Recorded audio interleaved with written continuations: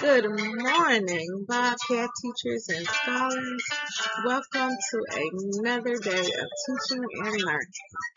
Let's remember that every student counts, and let's make sure that every moment matters today. Let's get started with our morning announcements.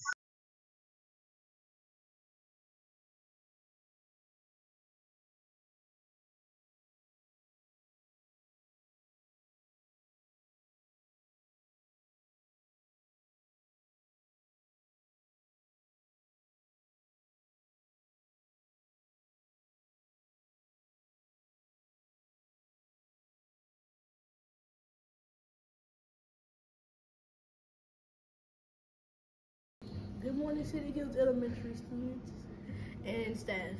Please, please stand for the Pledge of Allegiance. I pledge allegiance to the flag of the United States of America and to the republic for which it stands, one nation under God, indivisible, with liberty and justice for all. Please remain standing for the Bobcat affirmation.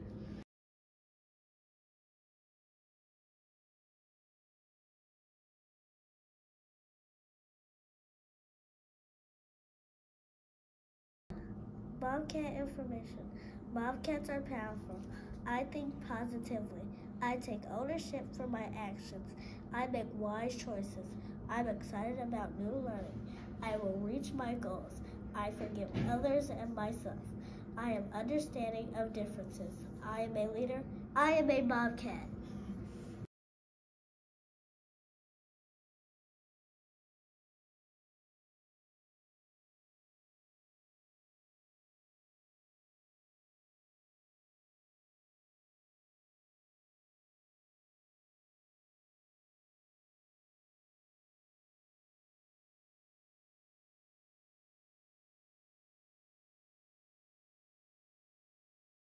All right, scholars, in our school-wide events and activities, I want to talk to you about our next Bobcat Bonanza. Our next Bobcat Bonanza will take place on next Thursday, April the 6th. In order to be eligible, you must have 4 behavior tallies or less, and you must not have visited the school counselor, district behavior specialist, or the office for misbehavior. I hope that you have been following the 3R approach. In our student spotlight, today we are celebrating scholars who were caught being Bobcat strong. On yesterday, there were, 3 of our Bobcat scholars were featured in an article in the Daily Memphian, which talked about our food audit. You know that food audit that we did last week in the cafeteria? Well, we had some very special Bobcats who were featured in the articles. If you look in the first picture to your left, you will see Miss Zoe Morton and Miss Imani Lacey being featured in that first picture.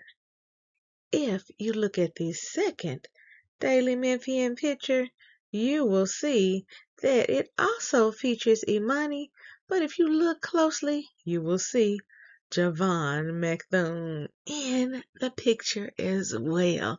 Look at those Bobcats showing their Bobcat pride and doing the work. We couldn't be prouder of these 3 scholars who were featured along with every other grade 4 scholar who helped with our Clean Memphis food audit on last week. And as if that wasn't enough about having our Bobcats in the news, not only were our Bobcats in the newspaper, but our grade 5 scholar, Miss Alani Bradford, was featured at the SCS board meeting on last night. This board meeting was streamed live on multiple platforms so that people across the nation could watch Alani deliver her award-winning speech. There are just no words to show how proud we are of each of our scholars for always showing that they're Bobcat strong, showing their Bobcat pride and their Bobcat brilliance so that the world can see it. In today's classroom spotlight, we are shining a light on some of our grade K scholars, specifically our scholars in Miss Small's class. These scholars were caught being respectful, responsible, and especially ready during math instruction on yesterday. Scholars, they were thinking at high levels as they were decomposing those numbers, and when I got ready to leave, they started working a math word problem together with their teacher, breaking it down on their whiteboards. This is phenomenal work. We are so excited when we are able to see our scholars working hard and building their brilliance. And that's exactly what we saw yesterday in Miss Small's class. I can't wait to come around today to see what you are learning in your class. Teachers, this is just a reminder that today is the last day for our school to be in the running to reach 100% on the digital citizenship course. According to our online platform, Power BI, we still have 14 students, only 14 students, who are keeping us from being at 100%. We are currently at 95% completion. That's just 5% of our scholars. That's exactly 14 scholars who are keeping us from reaching our 100% goal. Teachers, let's do a final push. A final push. The list of students who needed to complete the course can be found in GroupMe in the message that was sent out on yesterday morning.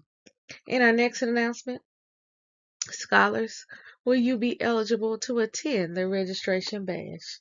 In order to do so, you must be registered for next school year. If your parents have not registered you for next school year, we will have a station at tonight's STEM meeting. In addition to your parents being able to register you tonight, your parents will also be able to talk to your teachers as you'll be getting your report cards on today. Today, we will also have our fire drill today. We should have our fire drill around this morning, but if not, we'll have it after the lunch break before we leave today or first thing tomorrow morning. Scholars, remember, we are having our STEM family data night today at 4:30. Your parents will be able to come to the school. We will have stations for registration. We will have stations for STEM. We will have stations for parents to talk to teachers about all of your data. That's your iReady data, your Mastery Connect data, your report card data, your behavior data, and your attendance data tonight. So come on out so that we can have a little fun together and your parents can hear about the great things that you are doing at school each day. We don't have any birthdays today, but tomorrow maybe we'll have a birthday or two. See you soon.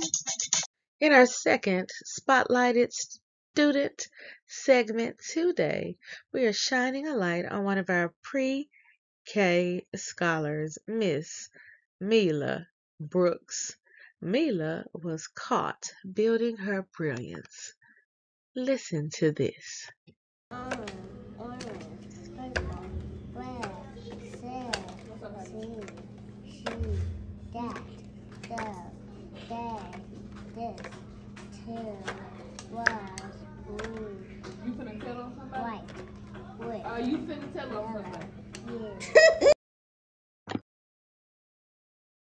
3GC Literacy Pledge.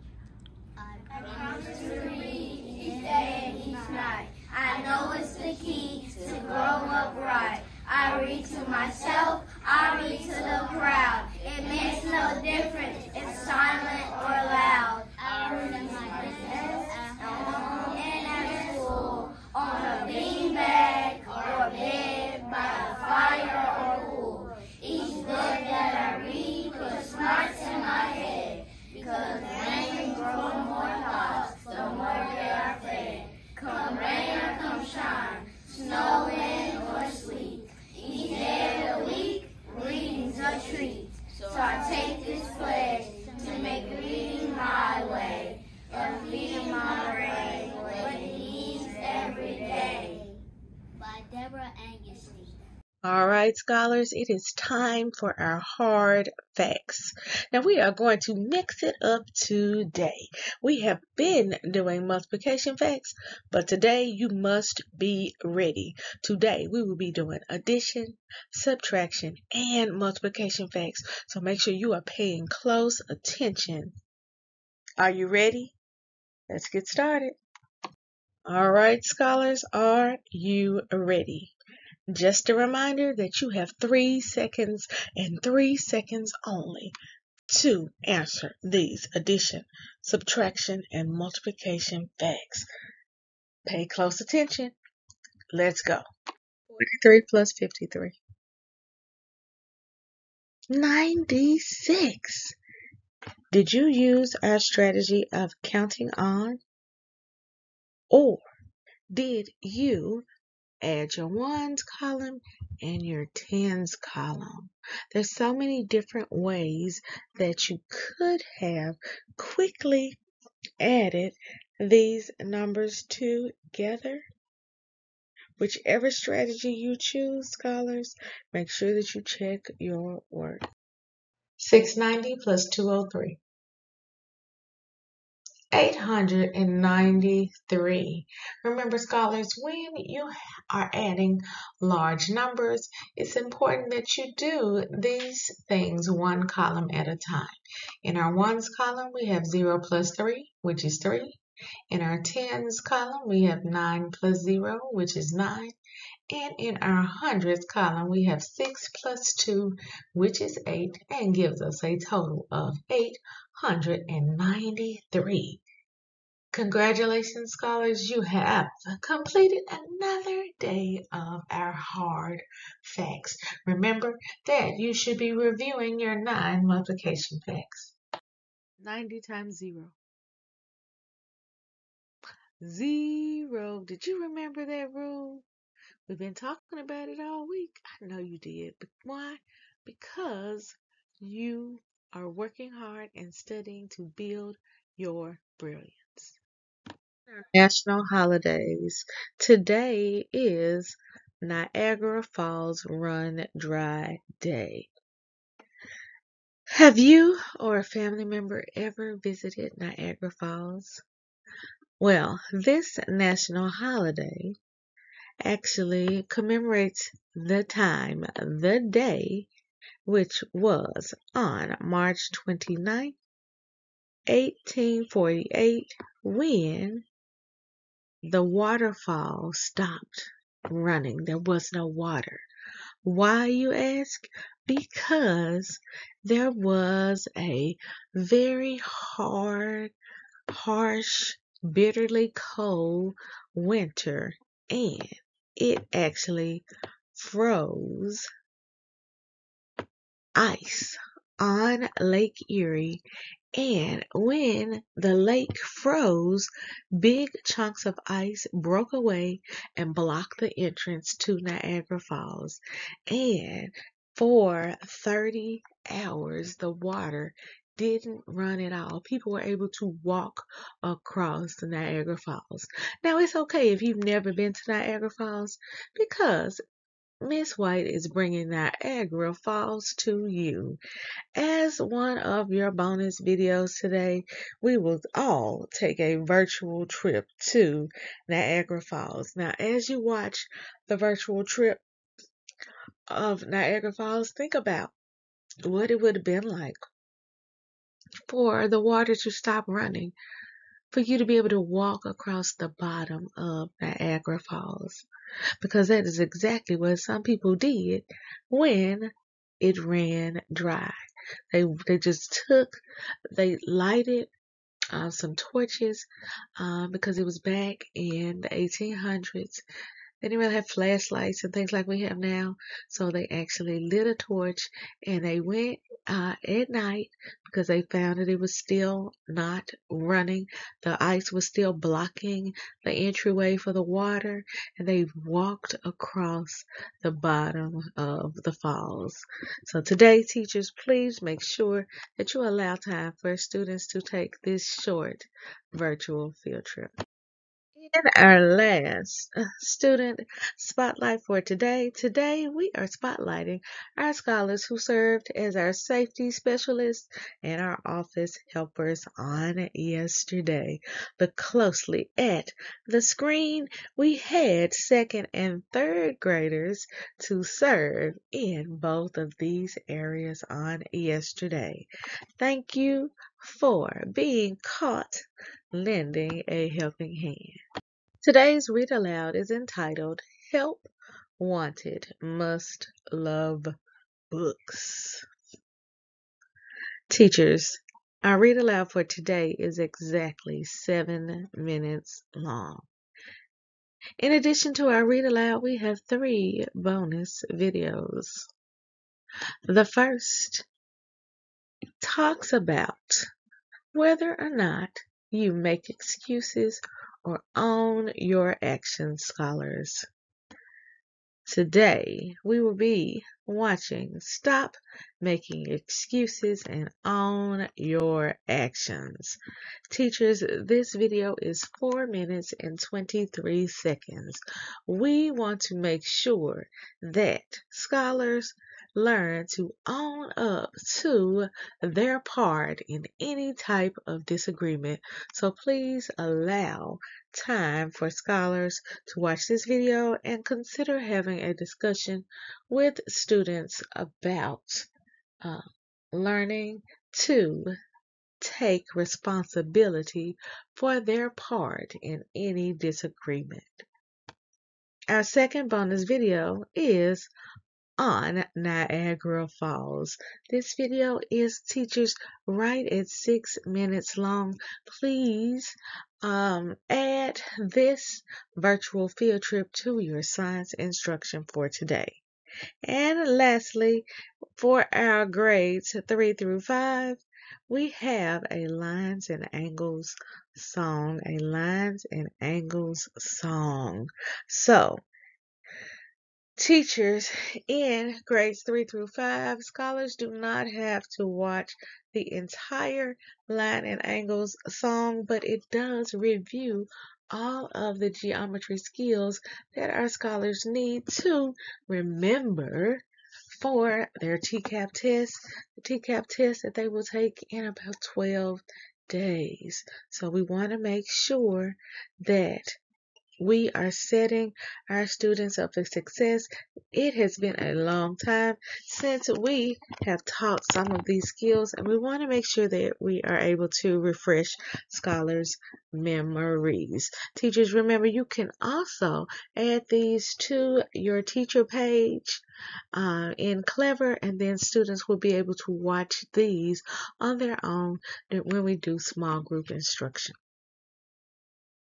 Now, scholars, remember, today and every day is a great day for you to follow the 3R approach. And remember, that we come to school to build our brilliance. Remember, every day we're building brilliant Bobcats because we are raising the bar by believing in ourselves, achieving our goals, and reimagining our future. Together we must believe. Together we will achieve. Together we are real matching 901 helping tax today a teaching and learning. Yay!